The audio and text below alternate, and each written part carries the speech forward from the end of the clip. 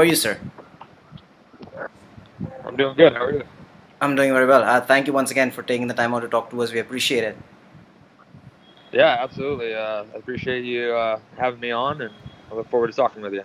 Yeah, and where are you right now? I heard that you moved to Tennessee from Arizona.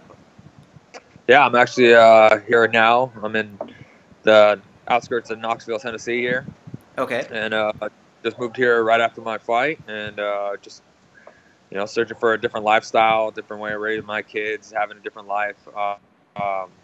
Something I always wanted, and we've grown to want as a family is a little miniature farm, little farm work, do that kind of stuff, that kind of living. So we're out here living the adventure. Yeah, and what was the reason for you? Because you were well settled in Arizona. Why did you just decide to move to Tennessee? Yeah, quite a few people have asked me that. With my career going on and being at the best gym in the world, MMA Lab, and stuff like that, and having great training partners, great coaches. The ultimate decision was, family comes first to me, and everything else comes second. So this is something we wanted, that I wanted, that my wife wanted. We wanted for our family, for our kids. It's something we wanted to do. We didn't want to wait because by then, if we waited before when I was done fighting, the kids would be growing. They'd be, at the same school, finishing out high school and not wanting to move and not wanting to do that. So it's something we wanted for them to grow up in and not to wait till they're older. And so that was the ultimate decision. I'll still go back for my camps at the MMA Lab and be there. But this is something I needed to do for my family and wanted to do. So we decided to make the move. Right. So before talking about your fight with Leon Edwards, before talking about the MMA Labs and John Crouch, I wanted to first talk to you about your win over Sage Northcutt. That one post-fight, flip that you did that kind of put you on the map. So just leading up to the fight, because at that point it almost looked like UFC was building Sage to be the next breakout star, the future generation. Did it kind of offend you because a lot of people were looking at Sage Northcutt as a prospect? No, it didn't offend me or anything. Of course, a company, if they see a guy with potential, good looks, whatever, everything else, hopefully use them as a key to, help build the sport. The fact is that, I realized, and a lot of other people saw it too, is that, he wasn't at the skill level yet. And so, no one's tested him yet. So at that time, it was my turn. I got the opportunity to be the one to really give him a test, and I knew from the get-go that I was going to come out with a win. And after the fight, was it just a spur of the moment kind of thing that you did, or did you just go in there thinking, okay, I'm gonna defeat him, and after that, I'm just gonna, do the role that you did? No, it wasn't pre-planned or anything. It was a spur of the moment kind of thing. Just kind of, just being silly and dumb and kind of like to the fans, like, hey, making fun of myself in a way, like, he usually does flips after his fights and stuff like that. Like, I can't do a flip, backflip or front flip. So the role was just kind of like, hey, see a normal guy like me, not all chiseled up and whatever, he can win a fight. He doesn't have to, do anything else or look any way. He can, be just as good. Right now, so shifting focus to your fight in Rotterdam. So before the fight itself, what was it like, going to Rotterdam? What was your experience like? It was really cool. The flight was long or whatever, but I felt great. I felt great fight week. I felt great going in. It was nice being out there. The weather wasn't bad. It was nice. Walked around a little bit, looked around, saw a lot of cool, buildings and architects, and a lot of nice food. But it was good. Training up to fight week, doing my practices there, and up to the fight. They were great. I felt great. I felt sharp. Everything was good. Everything was good going into the fight. Yeah, Rotterdam was nice. People were nice. Right, and the other thing that a lot of people noticed was nail polish during your fight. What was the story behind that? Yeah, so since the Joe Proctor fight, So in between the time from the Colby fight and the Proctor fight, my daughter got really into painting nails and nail polish. So she'd paint my nails like every night, and new color. We'd take it off, put it on, take it off, and do it again, all over again every day.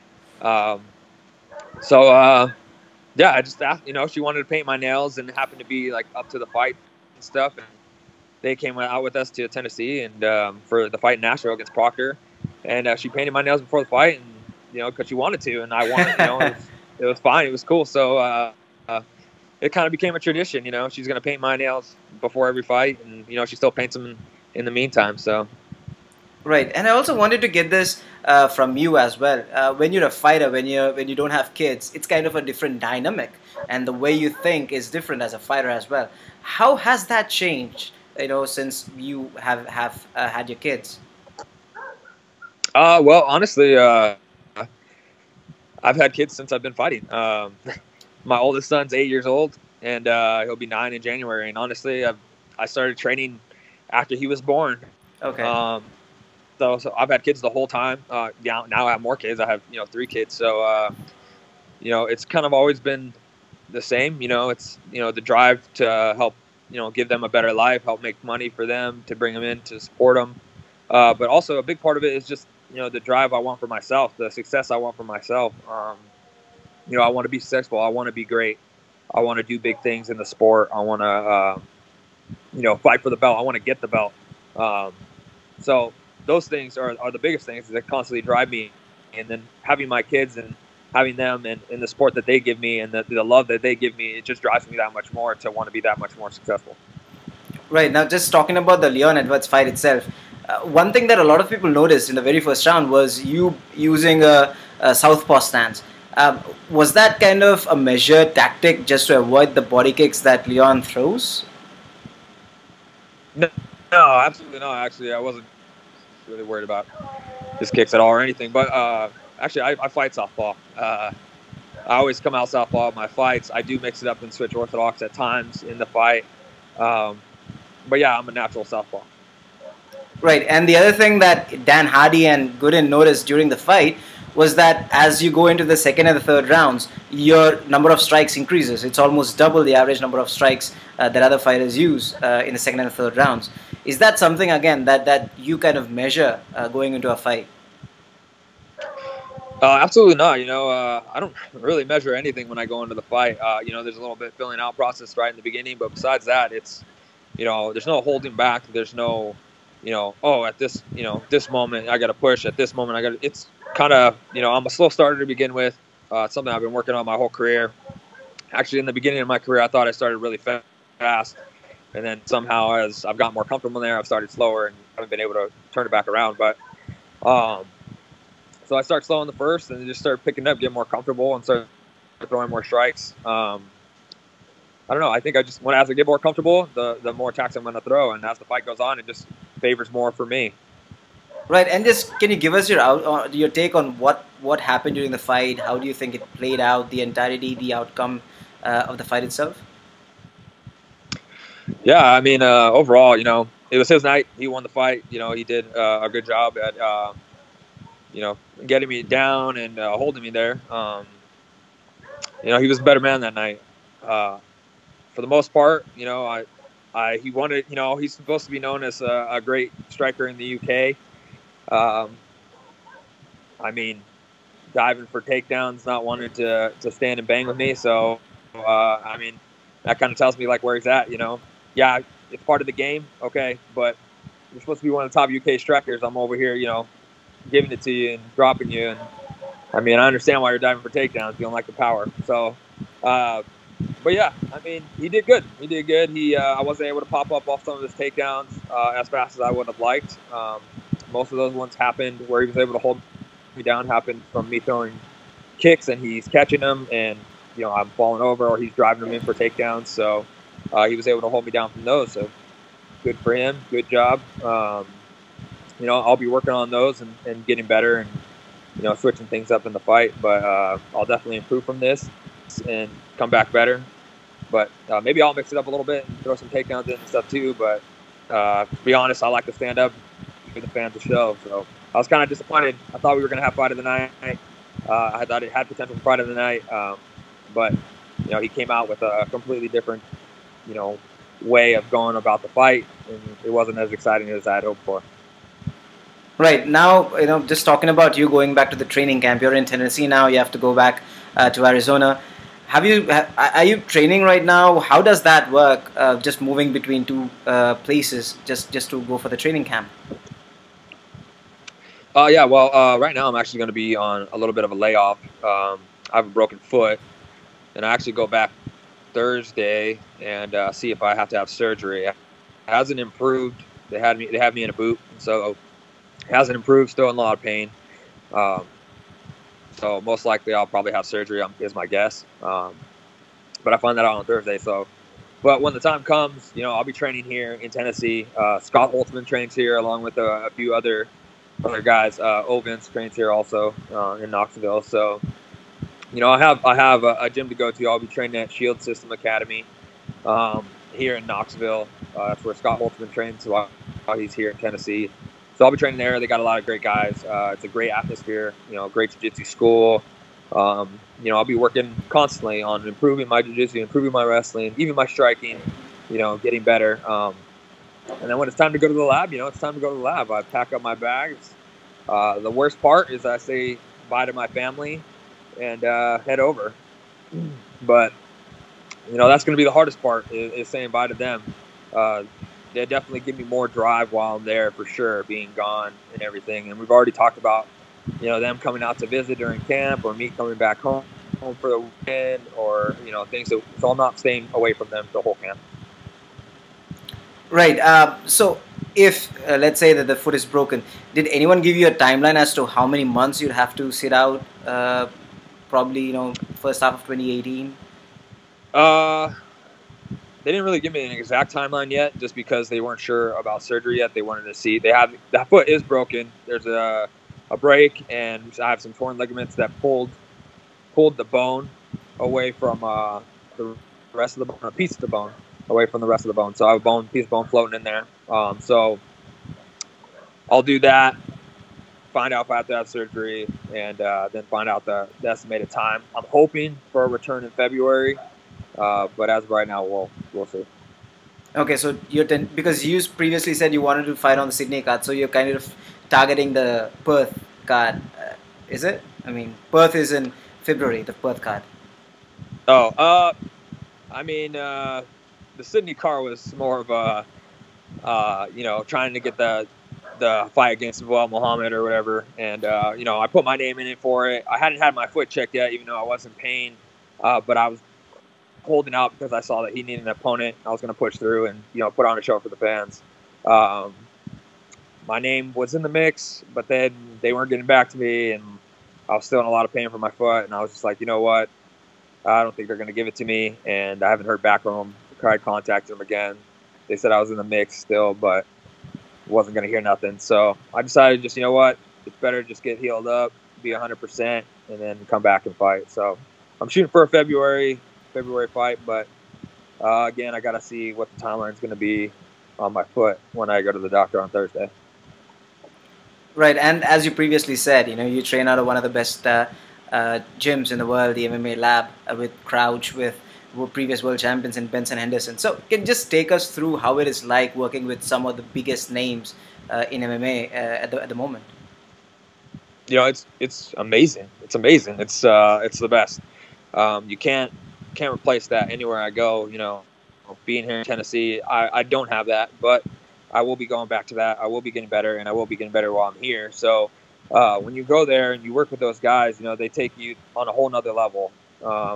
They push you every day. Every day is, you know, a battle, and every day is improving. And not only are they pushing you every day, you know, they're there for you every day. If I needed something, if I needed anything, family or, you know, a ride to the gym, you know, to go get groceries because I don't have a car if I broke down, I know I can count on one of those, you know, guys or girls at that gym to come help me out. You know, they're my family. They are my second family. I consider every single one of them my brothers and sisters. So, you know, I know they're there for me. It's not only the fight game, but you know, we're in there to make each other's dreams come true. And you know, they helped me get to this point, to come to Tennessee, to buy land, to have the little farm for my family and stuff. They helped me get here. You know, they did all that for me. So I definitely owe them a lot as far as just life in general and all the people. And I owe them to make them their dreams come true. So, you know, it's just a bond you can't have anywhere else, I guess. Right, and can you also describe the working relationship that you share with Crouch? Because we've heard so much about him. How is it like training with him? Crouch is great, man. He's a good friend of mine. Like I said, he's a family member, you know. But it's great. You know, he understands the game, not only the jiu-jitsu game. He understands the striking. He's able to pick things apart and find the openings and learn and teach people. And he's constantly wanting to get better for himself and to better us.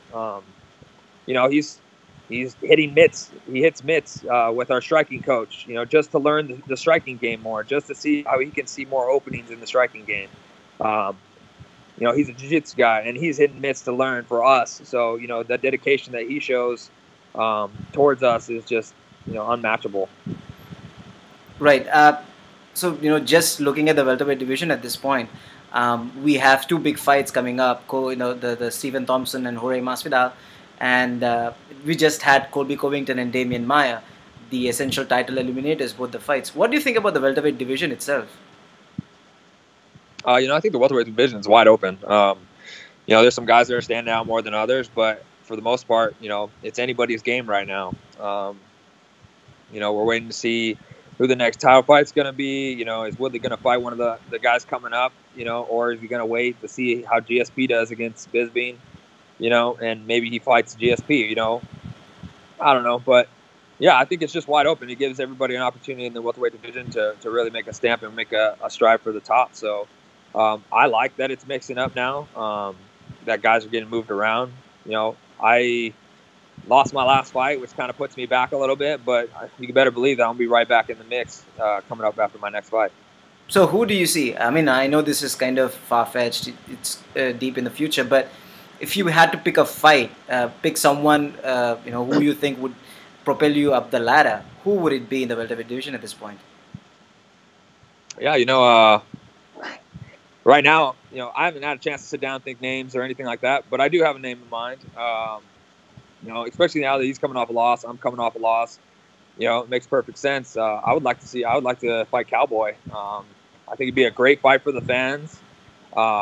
It'd definitely be an opportunity for me to move up. Definitely be an opportunity for him to get a win. So I think it's a great fight, and I think it's my win fight. Like, I win that fight. So I think it's a great matchup. I think it's an exciting fight for the fans. I think he'll give me the fight that, you know, we'll fight the fight that we want to fight to give the fans a great show. I think you know, our styles are gonna give the fans a great show. So I definitely think that's a fight I'd love to get.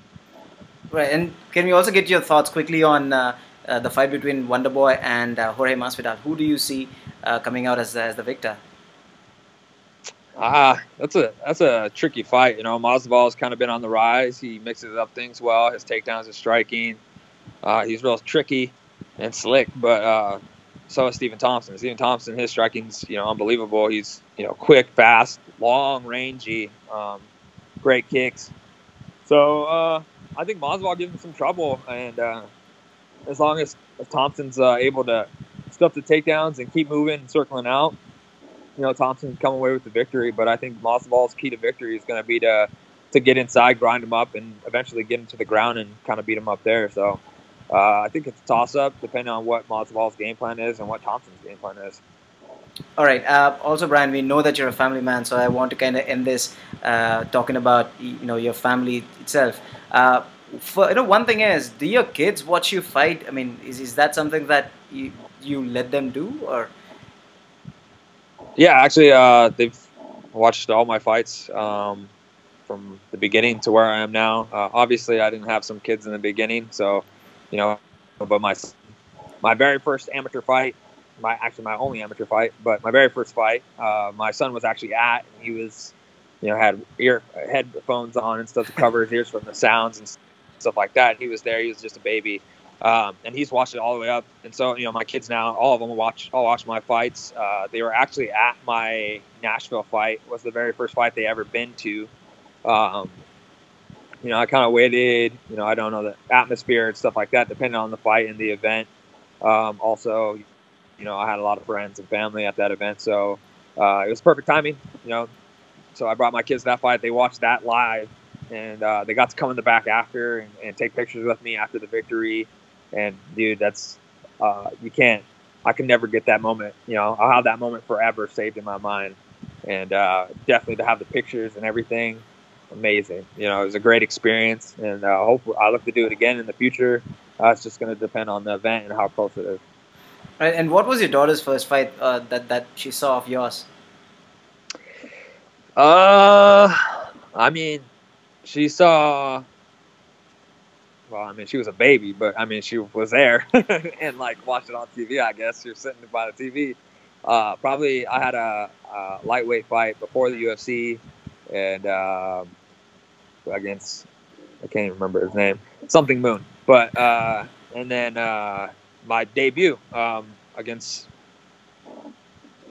Ellenberger, against Ellenberger. Yeah. So she was just a baby, but yeah, she was surrounded by in the atmosphere. She's actually, my daughter has been in the gym since she was 2 weeks old. Sitting in the car seat. My kids have been in the gym since they were little. So they've been around it their whole life. They understand that, that's daddy's job, that's daddy's passion, and that's what he loves to do. And, they're super supportive and excited. And, dude, it's the best in the world. Very fantastic. To share this with my family, to share this with my kids, it's amazing. Fantastic. So, Bryan, one last thing. Do you have any message for your fans in India? Yeah, thank you for following me and being my fans, and it's unbelievable, like the support I get, and people who follow me and follow my career, and are wanting to hear about my life and what's coming next for me. So I really appreciate you guys. Thank you to all the BAM fans in India. I appreciate you guys. Love you guys. Thank you for the support. I can't wait to come back and put on a show for all you guys. I'm going to heal up. I'm going to get better. And I'm going to come put on a great show for you guys. Thank you, Bryan. We wish you the best. Obviously, we want to see you back in the octagon pretty soon. And I will catch up with you again before your next fight. Awesome. That sounds great. Thank you again for having me on. I look forward to talking to you again when it's come fight time. Us too. Thank you, sir. Have a good day.